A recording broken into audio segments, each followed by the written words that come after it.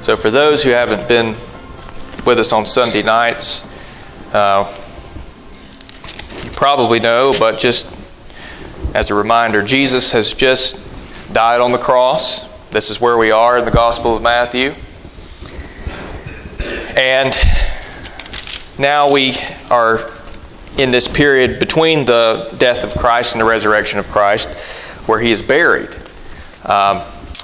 We have, first of all, it says in verse 55, and many women who followed Jesus ministered to Him. That is, they're ministering to His body, among whom were Mary Magdalene, Mary, the mother of James and Joseph, and also the mother of Zebedee's sons. That's Salome, if you remember. We saw her once before.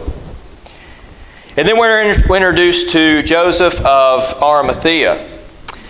Luke tells us in his Gospel that Joseph of Arimathea was a member of the council of the Jewish leaders, but he did not consent to what they had done to Jesus.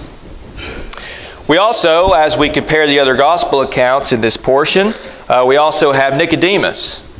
Now, if you remember Nicodemus, that's the Pharisee who came to Jesus by night and was told by Jesus, "Verily, verily, I say unto thee, you must be born again to enter into the kingdom of God." So both of these Pharisees had become disciples of Jesus, and Joseph takes the body of Jesus, and we see that he gives him a proper burial in his own tomb, and he rolls the stone over the entrance. Now the chief priests and the Pharisees made the request to Pilate for the guard because they feared greatly what Jesus had said. Jesus had told them, "Destroy this temple, and in 3 days I will raise it again."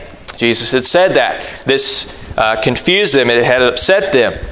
This was one of the accusations made against Jesus at His trial when He was there before the Sanhedrin, the Jewish leaders. And they were trying to find fault in Him so that they could give Him to be crucified.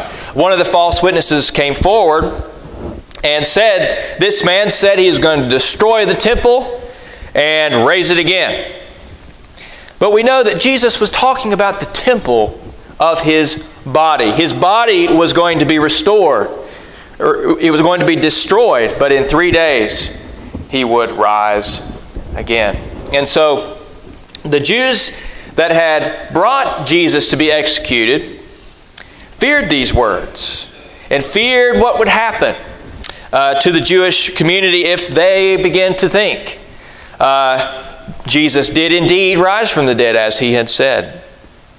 Now, they did not believe He would rise, but they did believe, as we read here, that it was a possibility that the disciples of Jesus would be involved in some kind of conspiracy to steal the body and hide it, and thus make everyone in Jerusalem think that Jesus did rise from the dead. So they want Pilate. We see them going to Pontius Pilate, the governor, to place a watch to guard the tomb around the clock. And it says there that they go to Pilate and they ask him to place a guard to watch the tomb and to make it as secure as possible. And so he grants their request by saying, and this is what I want to focus on, these words, make it as secure as you can. And that was what they were doing with sealing that tomb and guarding that tomb, making it as secure as they could. So we have a stone over the tomb. We have soldiers guarding the tomb. Now it says here a guard. And this is not, I do not believe to be interpreted as a single guard, but as some say a guard could have been 2, some say it could have been 16 soldiers. We don't, it was definitely at least a couple of men guarding the tomb. And what we do know for sure is that the Roman soldiers were very highly trained men. And also, we know that to fall asleep while you're on guard duty in that time could cost them their careers. It could even cost them their lives. Remember, Pilate himself, as the governor of Judea, was afraid of what would happen to him if things got out of control. In Jerusalem, he saw an uprising coming if he did not consent and allow them to put Jesus to death. So there were certainly consequences for the Roman if they failed in their duty to the nation and their duty as soldiers and government officials. So the idea that the disciples could sneak past the guards, roll the stone away, steal the body of Jesus without getting noticed is really an impossibility. So we can say that they did make the tomb as secure as they could. That they did. They did make it as secure as they could, but it's not going to stop God from rolling the stone away and raising Jesus from the dead. Now, Satan and the world system are doing everything they can to make sure that the church and the gospel fails. They have, throughout the course of church history and the history of the people of God, persecuted the church violently at times. Today they are trying to make a more stealthy approach, at least here in the West, by changing the way that our children think. They believe if they can train our children to think with a secular mindset, then church attendance will, over time, decline so much that churches will be forced to close their doors. And we see a lot of that happening today. They introduce laws that restrict the Christian influence on society. We see that happening today. They infiltrate the education system. They infiltrate the universities. Did you know that Harvard University and Yale University were once Reformed seminaries? And now look at them. They're bastions of the non-biblical worldview. We see that happening today in the West. And we see still today fierce persecutions, physical persecutions in other areas of the world. We see them doing everything they can to convince the next generation in the United States and in Europe especially that God doesn't exist. And if God does exist, He's not the God that Christianity has taught for 2,000 years. He's some other God. He's a God that can be reached through many different paths. He's a God who loves everyone unconditionally. They've given birth to many false religions and false concepts of God. And they've given birth to false concepts of Jesus that those who don't already know Christ are easily being deceived by today. They are full steam ahead in their attack on the true God, full steam ahead on their attack of His people. They've been, the devil and the world system have been doing this since very early on in human history. But the thing is, despite all of the attacks that are upon the Church of Christ that it has suffered, despite all of that, the church is still there, is still thriving in some areas of the world right now. We may not be seeing growth here in the United States of America, but in Asia and Africa right now, the church is growing leaps and bounds. Now, in Matthew 19, Jesus made a prophecy that He would build His church and the gates of hell would not prevail against it. Now, this is something that God has not merely just said, but it is something that He has decreed. And this decree will stand no matter how fierce the opposition may be. The church was born. The church grows. The church thrives on this very same power that raised Jesus our Lord from the dead. The day of Pentecost. We read about that. And it's coming up, that season of Pentecost there in June. The day when the Holy Spirit came upon the church. You know, that day of Pentecost, it serves as a clear reminder that the church is alive because the Holy Spirit has given her life. The church is a living organism that operates solely on the life-giving power of the Holy Spirit. Not only are we as believers made alive by the Holy Spirit, whenever we are saved by God's grace, but the church as a whole is empowered by the Holy Spirit if she's going to do anything, if the church is going to do anything profitable to God's glory, anything profitable to the salvation of souls, the church needs the life of the Holy Spirit. Now, there are so-called churches out there that exist that are dead and void of any operation of the Holy Spirit. There are those out there, there are churches out there who quench the Spirit. But when the Holy Spirit isn't quenched in a church, there's vigorous life there. There's also, when the Holy Spirit isn't quenched in the life of the Christian, there's vigorous life there as well. As their best efforts could not stop Jesus from rising from the dead, so they cannot stop God from advancing the gospel and saving souls. Nor can the church be stopped. The Scriptures are clear about the fact that our Lord Jesus' crucifixion and His resurrection were all part of God's predestined plan. And He used those who thought they were putting a stop to Jesus. He used these people's very attempts to stop Jesus to accomplish His plan to conquer all His enemies. Listen, when God has purpose to accomplish something, brothers and sisters, He accomplishes it. And none can stand in His way nor thwart His plan. You know, when the Jews were attempting to silence those in the early church who were preaching Christ in Jerusalem, we hear the words of a very wise man named Gamaliel. He's actually the one who trained the Apostle Paul as well, but he said this about the work of the gospel spreading in Jerusalem. Of course, the Jews did not want this to happen. They were trying to stop this. But he said, if this plan or this work is of men, it will come to nothing. But if it be of God, you cannot overthrow it. And here we are, 2,000 years later, and people's lives are still being touched. People's lives are still being transformed by the gospel of Jesus Christ. Now, we have many problems to deal with. We talked about many of the physical struggles this morning in our prayer requests.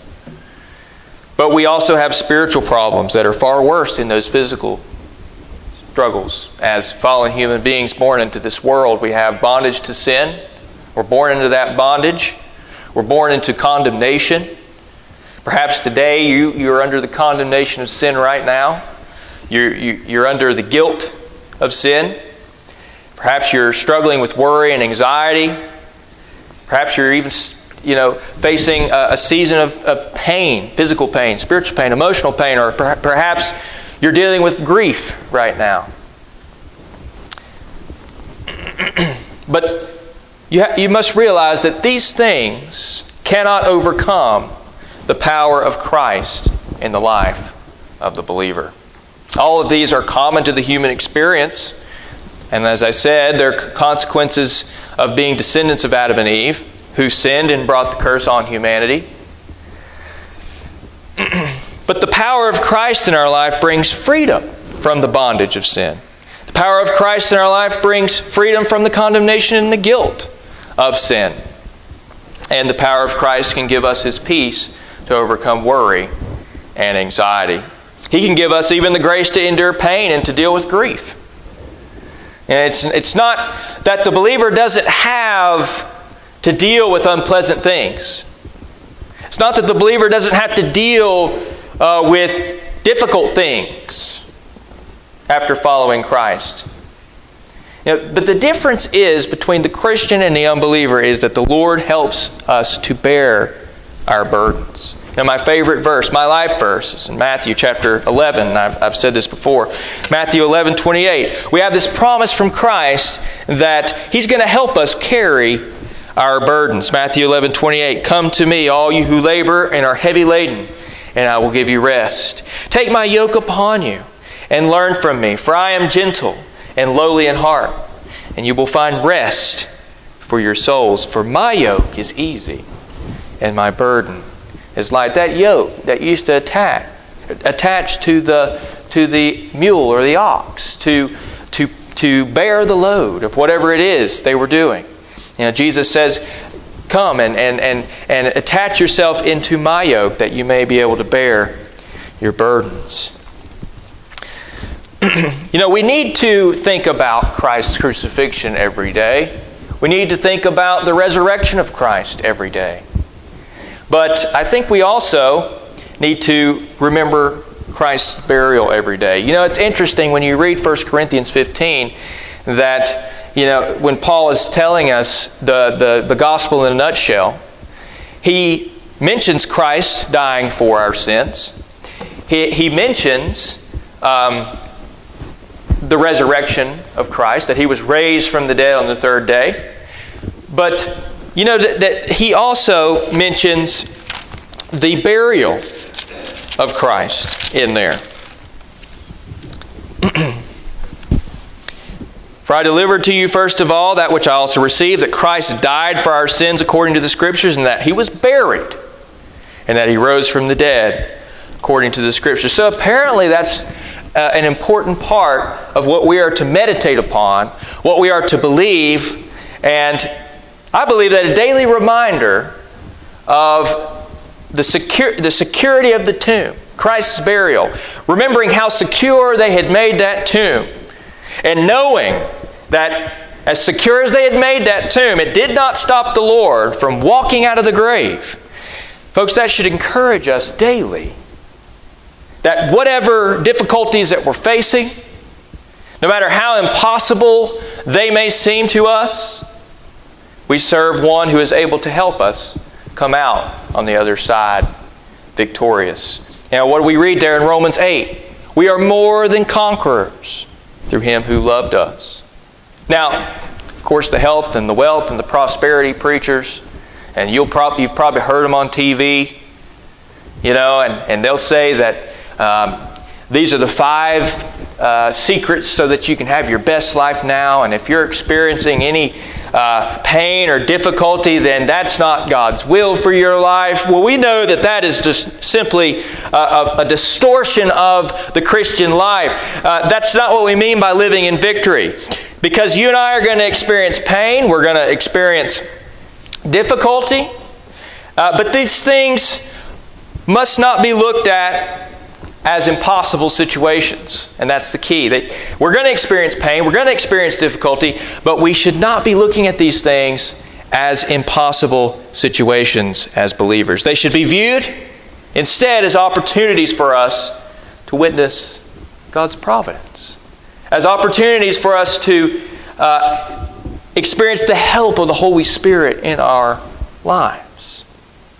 Difficulty and pain are things that God actually allows in our lives to shape us and to strengthen us. And that's the point. God has a purpose for allowing these things. They're not just happening to us because God is angry with us. No, they are shaping us and molding us as Christians to be more like our Lord. Others, they may look at difficulties and pain as a reason to give up. Unfortunately, we have people in our world today, as we were reminded in church this morning, that commit suicide for whatever reason. Because they have gotten to the place where they've given up hope. They cannot cope with the difficulties of life. They cannot cope with the pains of life, many of them. And others may look at these things as reasons to just simply give up. But we need to be reminded, as those who believe in God and believe that we have a purpose for our existence, we need to be reminded that God is able to use even the negative experiences of our lives in this present evil world to strengthen us, to make us stronger human beings, stronger Christians, stronger disciples of Christ.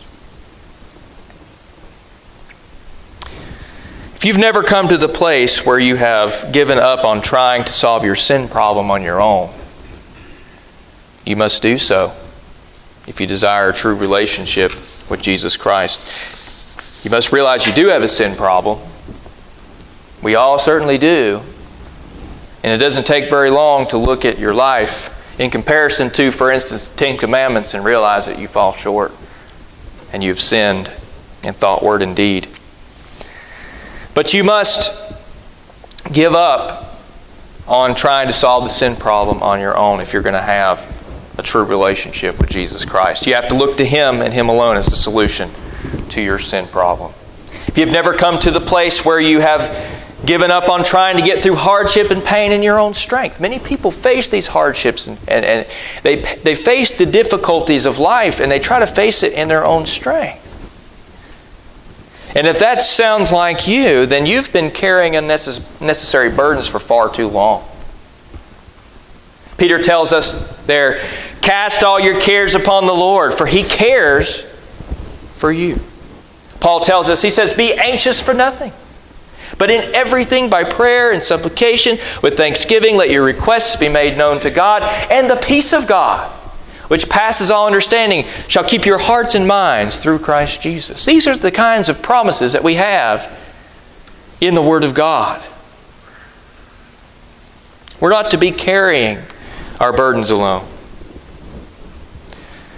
Now, sometimes it is the will of God that we face what seems like to us impossible situations, whether that be physical challenges, health challenges, emotional problems, spiritual struggles. You've got this one sin in your life you just cannot overcome, and you keep falling and you keep trying to overcome it. It just seems like you just can't make progress. Perhaps you say, well, I'm skeptical about Christ and I want to be saved, but I don't feel like I feel very distant from God. Maybe you're just dealing with spiritual struggles, and only you know what they are. But what we must keep in mind is that God is a God who is very active in the creation. He's very active in the lives of His children. He's not the great clockmaker who designed the clock and wound the clock up and then stepped back and let things run their course. No, that is not the God of the Scriptures. God is a God who is very active in creation. He's very active in the lives of His children. And He's there with us so that we never have to face these difficulties and these hardships alone, these impossible situations to us. With men, many times these things are impossible. But we have to remember, Jesus said that with God all things are possible. We are weak, but God is not. You know, man could not get out of a sealed tomb, but the God-man could get out of the sealed tomb. And over the course of your Christian life, you're going to see at times that God does indeed make a way when there's no feasible way, humanly speaking, to be seen. Maybe you've experienced that. God made a way when you saw no way, humanly speaking, but somehow He made a way.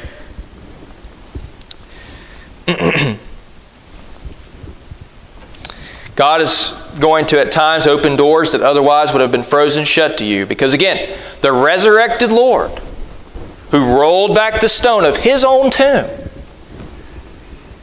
an impossibility for men, is able to overcome any barriers in your life He wants to in order to accomplish His plan and His purpose with your life. God has a purpose for your life. If you are one of His, He is working in your life to accomplish this purpose and to accomplish this plan.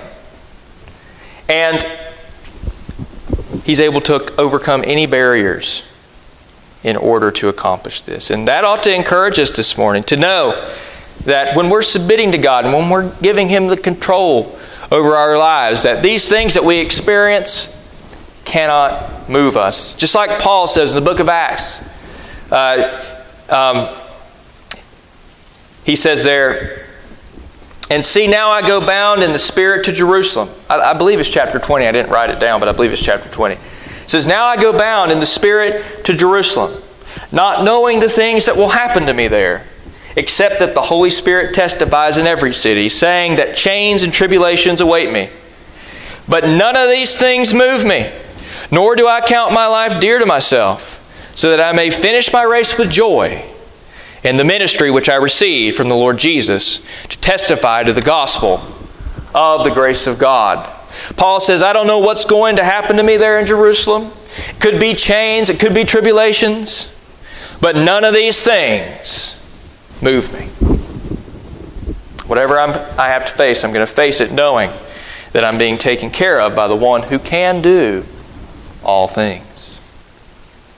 And as I've said many times before, surrendering your life to Christ is not going to solve all of your problems. Anybody that's ever told you that has told you a lie. It's not going to solve all of your problems. In fact, you may encounter more problems and more struggles, new struggles, when you decide to follow Christ. If you're following the Lord, the devil is going to be angry because he's lost his stronghold on you. But you'll also find that once you really get serious about following Jesus with your life, and you really try to make the changes in your life and live the way that He wants you to live, and you're living that life of repentance, and you're living that life trying to spend time with God in prayer and read the Scriptures and attend church and do all of those things that help us grow, you're going to find that you have a new enemy, and it's not the devil. You're going to find that you have another enemy other than the devil, and that is the sin that's still in your own heart. You're now striving against and repenting of that sin in your heart every day. It's a new struggle. But God sees us in our struggle, and He has plenty of grace to supply. He has promised that He will never allow us to be tempted beyond what we are able to bear. And if you take a legalistic approach to a Christian life, you're going to burn out. After a while, you're going to fail and you're going to give up trying to live holy. Or on the other possibility to that, taking a legalistic approach to the Christian life, other than burning out, you're going to end up becoming so self-righteous that you won't even see your own sin anymore. But when you accept that to live as God would have us to live is not in your own power, it's a very liberating thing, brothers and sisters, to understand that living holy as God has called us is not in our own power. And once we come to that, once we truly accept that, that's when we can truly and wholly depend on the Holy Spirit to help us. The devil and those of the world system have made our failure as Christians as secure as they can. But it's not enough. Just like the tomb was not secure enough to stop Christ, the forces working against us cannot thwart God's plan to conform His children into the image of His Son. That's predestined. When we realize that no one can stop God, and if we realize that we have God on our side, the God who's promised to help us grow into stronger and more faithful Christians, then we should not be discouraged when it gets tough. But we must lean upon the Lord more. As the tougher it gets, the more we lean on God. If you have experienced this, you know it's true.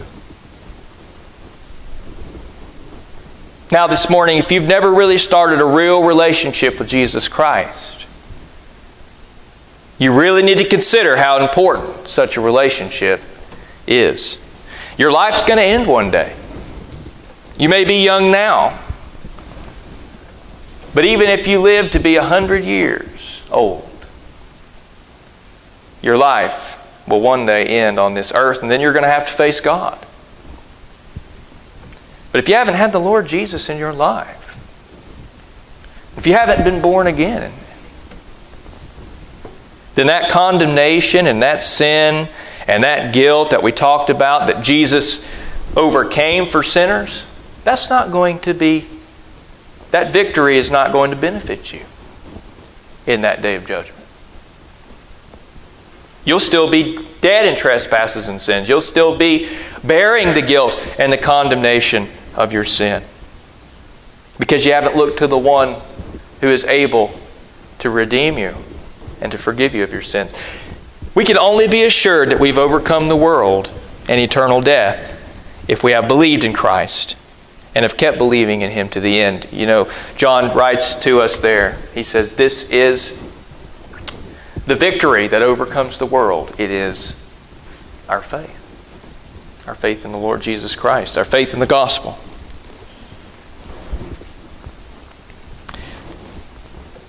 If you've never had a relationship with Christ, why don't you start calling upon Him? It's very interesting when you look into what it actually means to call upon the name of the Lord. You know, in Romans chapter 10, we're told that if thou shalt confess with thy mouth the Lord Jesus, and shalt believe in thine heart that God hath raised Him from the dead, thou shalt be saved. For with the heart man believeth unto righteousness, and with the mouth confession is made unto salvation. And then in verse 13 it says, for whosoever shall call upon the name of the Lord shall be saved. And many people today view that as a one-time act. I called upon the name of the Lord. And they're looking back to this one period in time when they called upon the name of the Lord. No, that's not the concept of calling upon the name of the Lord we find in the Scriptures. Matter of fact, if you go all the way back to the book of Genesis, it says, then began men to call upon the name of the Lord. It's something that you begin to do and you do for the rest of your life. You're calling upon the Lord as your Savior from sin and from death and from hell, and as your God to worship Him. You're calling upon Him. You're beginning that lifelong relationship with Him. That's what it means.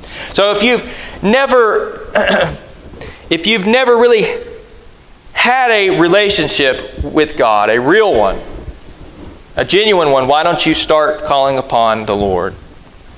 Why don't you begin to read the Scriptures for yourself? Learn more about who He is. Learn more about what Jesus Christ can do in your life. There are many here who would love to sit down and talk with you and to show you what the Lord can do in your life if you'll turn to Him.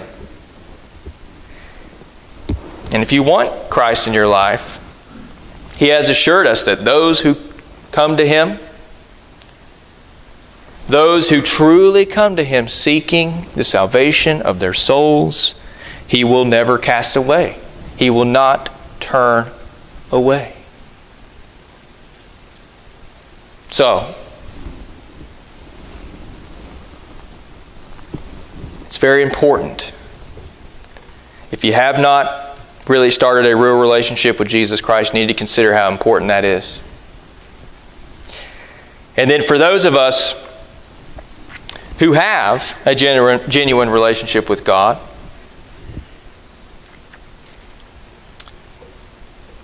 perhaps some of us have allowed the circumstances of our lives to make us lukewarm toward God, towards the Christian life. I believe we've all experienced periods where we've grown a little bit cold, a little bit lukewarm.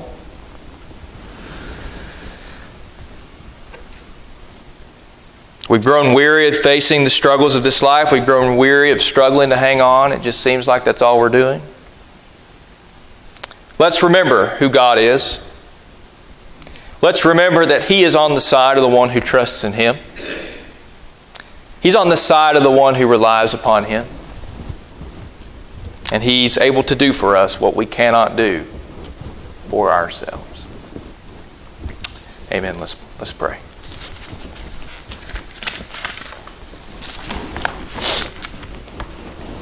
Dear Lord, we thank You, Father, for